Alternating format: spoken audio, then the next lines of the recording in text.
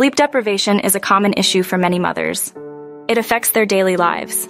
Newborns often wake up frequently at night. This disrupts a mother's sleep cycle. Stress and anxiety about parenting can also keep mothers awake. Household responsibilities add to the lack of rest. Lack of sleep leads to chronic fatigue. This affects a mother's mood and mental health. It can cause irritability and depression. Physical health also suffers. Immune systems weaken, making mothers more prone to illness. Concentration and memory can decline. Establishing a bedtime routine can help.